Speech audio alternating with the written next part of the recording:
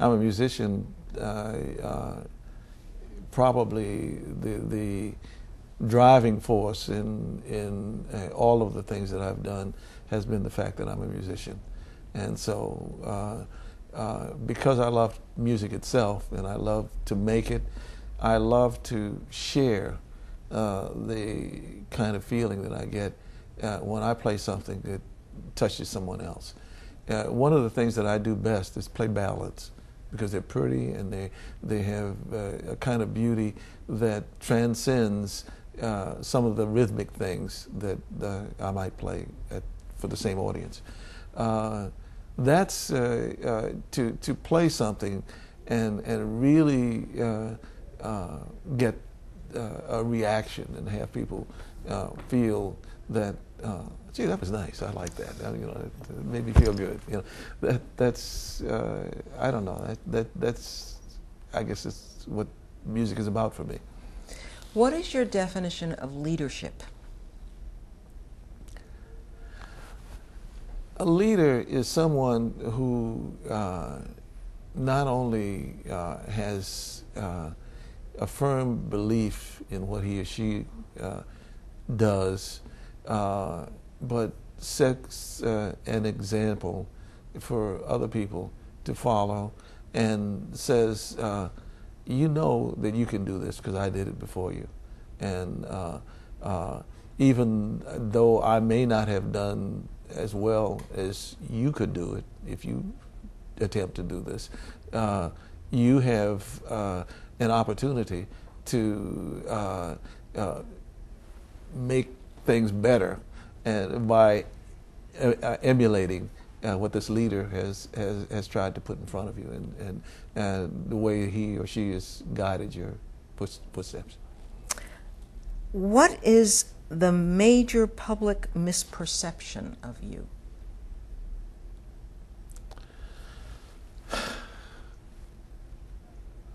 I don't know. I don't think I can answer that. I don't know.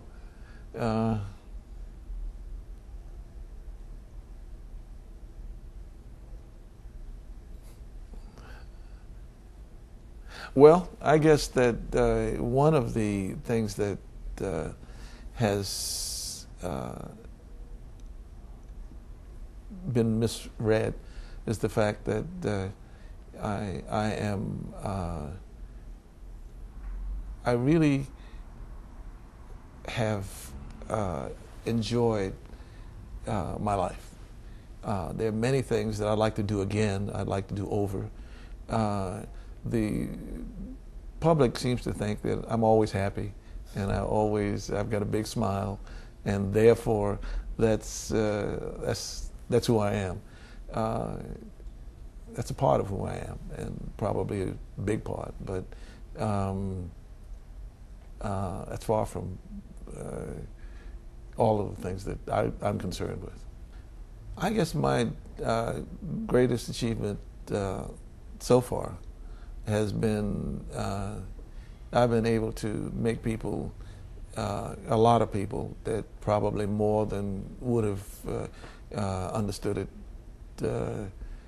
before, I've been able to make them understand that jazz is America's classical music. This isn't a part of that question. Well, it is an extension of that question, but do you feel particularly proud of I wish I knew what it felt like, or what it feels to be free, in terms of... I wish I knew how it would feel to be free. How it would feel to be free. In terms of, I mean, that became a major anthem of the civil rights movement. I'm very proud of the fact that it's been used so well. It's a short song. It's only 16 bars, and it took me 15 minutes to write the song, and a year and a co-writer to finish it, and I'm very proud of it because it seems to say better than I can say any other way what that particular period that I lived through was about. And just recently, it was used on TV in the Medgar Evans piece movie that was replayed, and just to hear it in the background and realize that of the things that they were saying in the picture, it seemed to work so very well. Mm-hmm. It's one of my favorites. Well, definitely one of my favorites. I wrote it for my daughter many years ago, and it's I'm very proud of it. Yeah. 2 more questions. What is your strongest regret?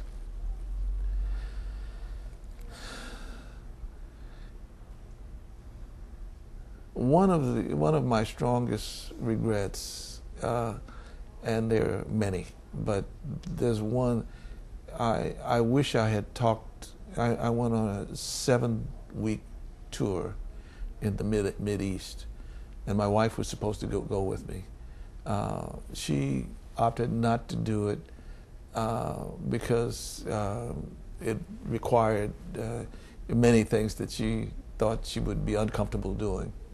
And I'm sorry I didn't insist on it, because she would have loved it, and it would have been something that I think that she would have, knowing her intense love for beauty and some of the things that I saw and experienced during that period. I'm sorry I'll never be able to take her to those places. Mm-hmm. And I've taken to a few places, but my son took her to the place that she loves the best. He took her to the South Sea Islands, and they had a beautiful time, the two of them together.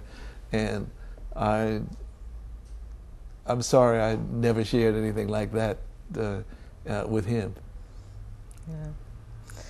Yeah. What advice would you want to give to young African Americans?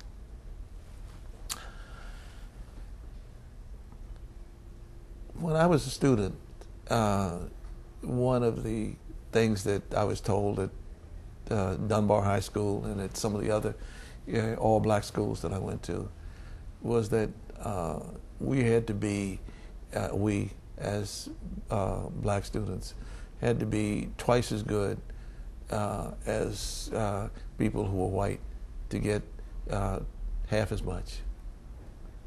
I'd like to pass that on.